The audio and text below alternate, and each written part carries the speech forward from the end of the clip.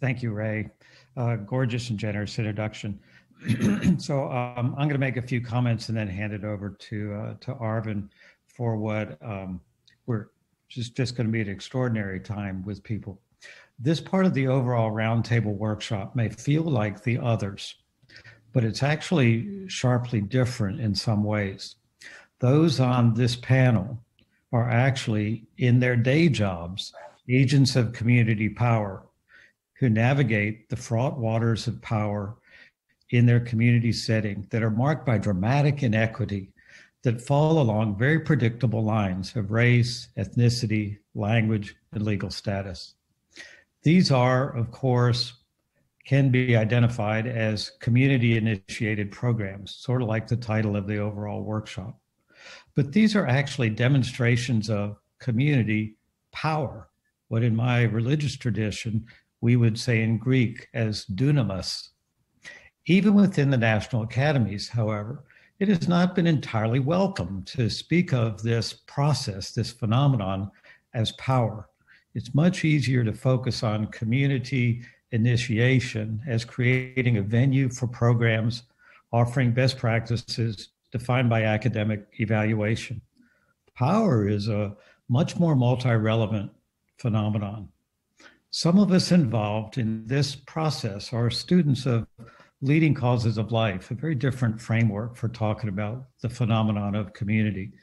And that the heart of that process has led us to focus on agency, which is visible in every single human and every human community.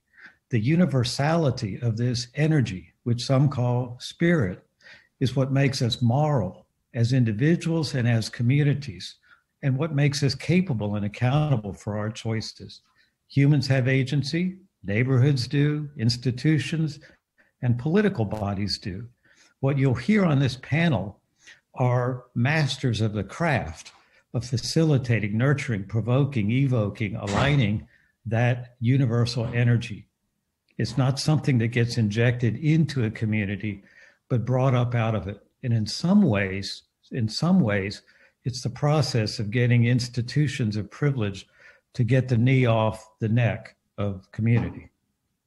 I mentioned that yesterday I was on a webinar with public health and a major coalition in a healthcare system in St. Paul, Minnesota.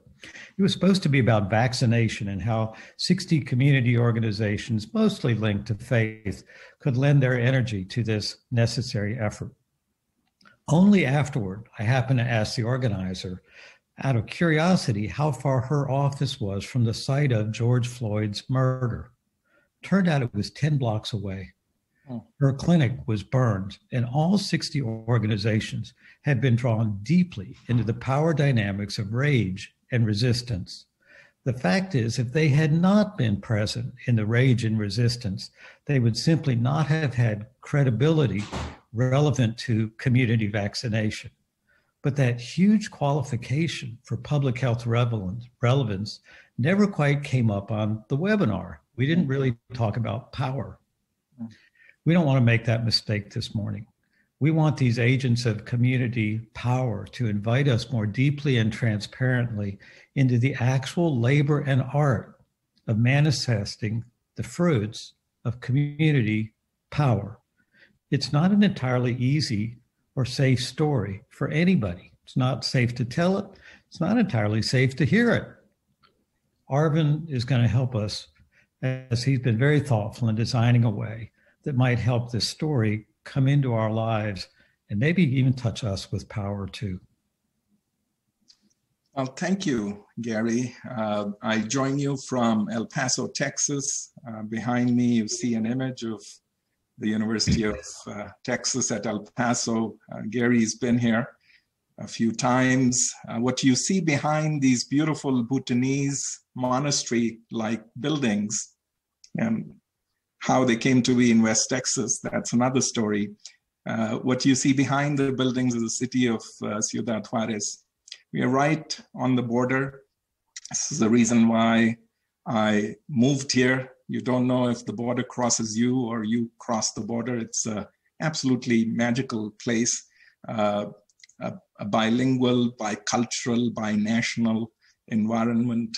25,000 of our students, 70% of them first generation. This is a place where agency is in action. 2,500 of our students before COVID hit used to cross the border. Now, the University of Texas campus is not very far away. And thank you, Gary, for invoking George Floyd. It is not very far away from the site of the Walmart, where in August 2019, we had a shooting that killed 22 people and wounded 26 others. And of course, El Paso was in the national news as a community at that time. We've also been in the national news because of our refrigerated trucks and morgues, and a community which has multi-generation homes, health inequities, becomes a tinderbox in some ways for the ravaging COVID epidemic. But I have to tell you, inspired by Gary, that a few days ago I was back at the UTEP campus. I rolled up my sleeves because I was getting a vaccination. Interestingly, the vaccinations were organized by our School of Pharmacy. It was a sort of a teaching learning project. The person who vaccinated me, I asked her, she said she crossed the border, leaving her home at 6:30 in the morning. She had an apprentice, so she was teaching while she was administering that magical Pfizer dose to me. And behind her was her teacher. So this is agency in action, power in action, spirit in action.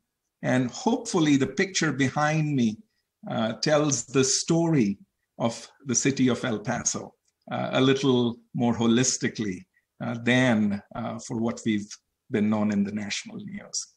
So thank you, Gary, for getting us started. As he said, we have 5 individuals on this call who are masters of their craft in terms of taking the energy and bringing out the energy in the communities that they reside. And they, in our first round, will share with us in about 180 seconds. We didn't say 3 minutes because we know they will make each second count.